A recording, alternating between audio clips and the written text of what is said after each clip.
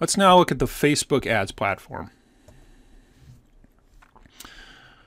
Facebook ads actually start off with the idea of objectives. Facebook breaks these down into 3 areas: awareness, consideration, and conversion, and then under there have multiple different types. These objectives actually control a lot about the options that are available for each ad, and they can break it down.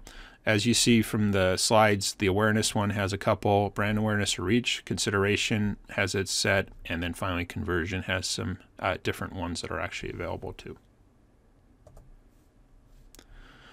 So you first start out a Google ad platform by creating a campaign. This allows you to pick the objectives, which we just learned about. You're allowed to set some spending limits, and a more recent new feature, which is a campaign budget optimization, which actually allows you to spread this budget over some of the next things we'll come up, which are ad sets.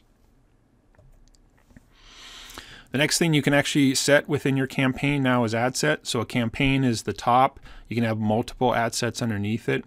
Each ad set has the ability to set the budget, the schedule of time that you want to run the ad, the audience you're targeting, actual other targeting criterias, the placement on the different aspects within the Facebook network. Additionally, placement could be Instagram. Facebook ads are really also Instagram ads.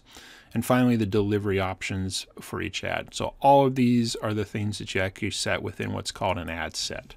And you can, again, have multiple ad sets per campaign. Finally, we get to the actual ad types, and Facebook allows multiple ad types, from video, images, collections, carousel, slideshows, lead generation ads, offers. There are multiple types here.